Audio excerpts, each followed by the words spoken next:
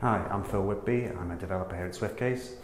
You're watching the third video in my bias series, and today we're going to look at something called hedonic adaptation. Now, there's a famous quote that gets bandied around the internet quite often by John Lennon, which goes like this: "When I was 5 years old, my mum told me that happiness was the key to life. When I went to school, they asked me what I wanted to be when I was older. When I wrote down happy, they told me I didn't understand the assignment, and I told them they didn't understand life." Now, this is a great quote superficially because John Lennon was very successful. So anyone that makes any quote or reference to happiness or how to be happy or gives advice who has been, or financially and fame-wise, quite successful, people tend to take it as particularly good or gospel, if you like. The problem with this is that when you actually analyse the content of the quote rather than the authority who said it, I mean, it really doesn't stand up. First of all, he's using his mother as a source, which really is an appeal to authority that no one else will feel, has authority, except for the fact that she is John Lennon's mum. Also, happiness is such a meaningless concept because when you break it down, try to define it, well, not only will the definitions change between people, but it's almost difficult to describe happiness as a long-term concept. So we understand what it's like to be happy, when it's on our birthday and we get presented with a nice surprise party, or buy something new, get married or have a baby. But this is a fleeting, very short-term experience in most people's understanding of happiness. So when you say about you want to be happy long-term, does that mean that you have this very distinct, elated feeling continuously for the rest of your life? Is that really something that you can achieve? Isn't that what heroin addicts are trying to achieve? Do they look like they're doing well? So it's a long-term concept. It really doesn't stand up to scrutiny. Another interpretation of it is, well, maybe happiness long-term means less ups and downs. So, you're less grumpy and you're less extremely happy, but generally you're content, as people like to say. But if that is the case, then happiness is that extreme feeling. Isn't it completely redundant to refer to it as happiness if you're going to have less of that extreme feeling as you get more content?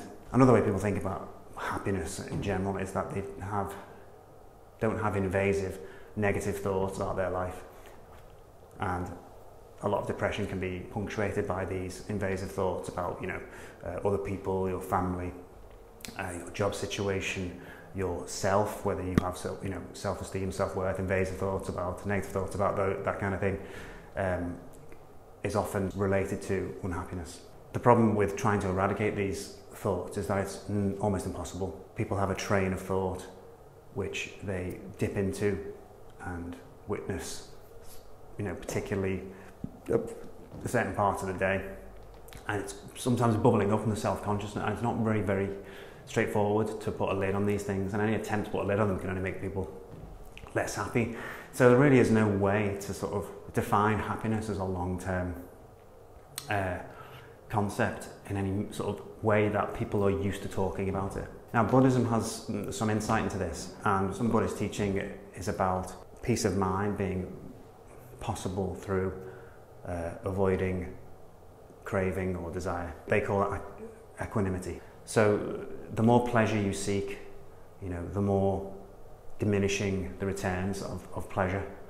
So most people have a very intense happiness-inducing experience and then spend a large part of the future trying to regain or retain that experience, be it a drug experience, a lifestyle experience, a food experience, a work experience, any kind of event, which is why addiction can be so cruel, because people have an initially fantastic high and then spend a relentless rest of their lives committed to trying to retain that high, or retain some portion of it. So when you become desensitized to happiness, we call this hedonic adaptation. And hedonic adaptation is where your body or your mind generally adapts to these pleasant or unpleasant events and comes to terms with them very quickly, and your general happiness or reported happiness level goes back to whatever you were prior to the event. So a lot of lottery winners will report extreme happiness for the first few days after winning the lottery, but then very shortly afterwards they will then reset to what we call the hedonic set point, which is their general happiness level. Now on the flip side, you know, if somebody has a terrible life event happening to them, even though it does generally tend to take longer to revert back to the hedonic set point, a reversion is usually reached. So people generally go back to their original happiness level, or original reported happiness level. And this can be seen by people living relatively normal lives in war zones in Vietnam and Iraq, Afghanistan. You know, that's not just soldiers, that's civilians as well. And even though they may see death and destruction, you know, they do tend to carry on and somehow engender a philosophy that allows them to maintain a hedonic set point. Even something as devastating as like paraplegia that happens to you due to a car crash or some kind of accident. I mean, one study showed that after a few months, people that have made paraplegic or quadriplegic after an accident reported, you know, hedonic or happiness level only slightly below the average at that age, or for their age, sorry. And even, you know, 30% of parents who've had children who've died from sudden infant death syndrome report no significant depression in a year after the event. I mean, this study also tested whether these people were just suffering from a delayed grief, so where people live in a state of denial and then later it sort of hits them, and this turned out not to be the case. But this isn't the whole story. People don't just become desensitized to all kinds of pleasure as time goes on until people are just depressed. What seems to, or appears to happen, is that when people have particular interests or foci or things to focus on, they can be sensitized to differences within that sort of field or realm.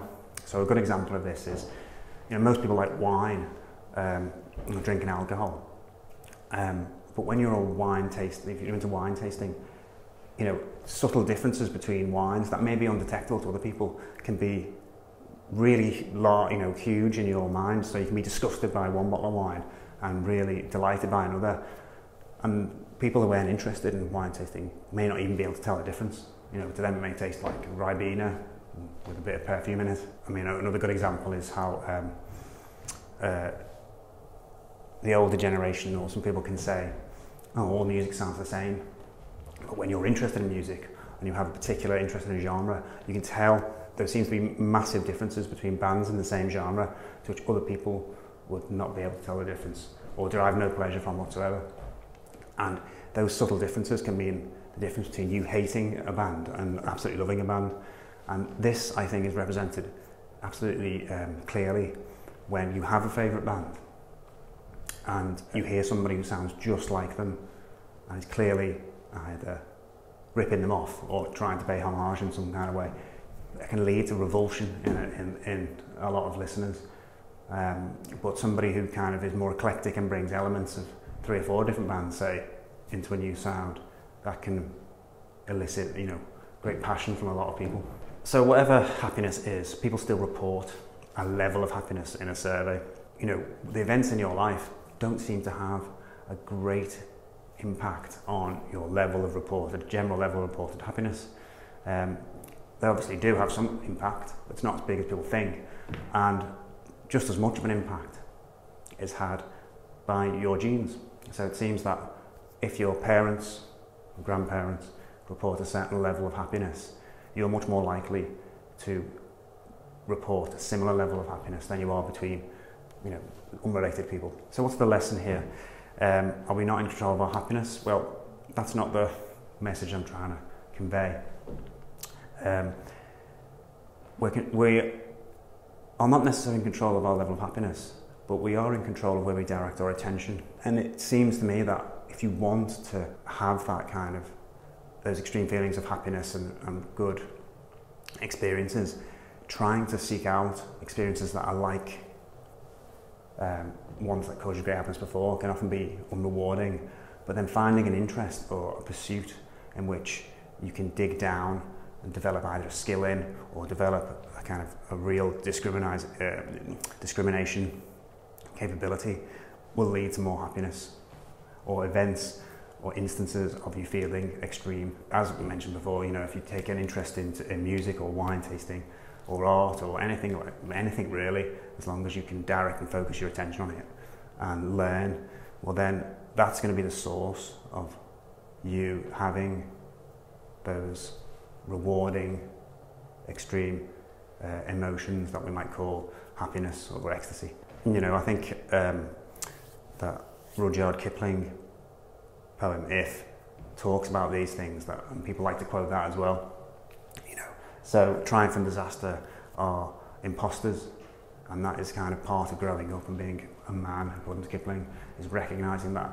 And I think that understanding how hedonic adaptation works is what Kipling was talking about when he wrote that poem. And if anything, worrying about the likelihood of really personal hardship or a devastating life event happening, actually worrying about it has more detrimental effects on your happiness than the actual event itself, which you're proven to recover from reasonably quickly and resume kind of normal functions. So really, we don't need to worry about potential life-changing, devastating events because your brain has kind of got it under control. My name is SwiftCase. Thanks for watching this video, and hopefully I'll see you next time in my next video.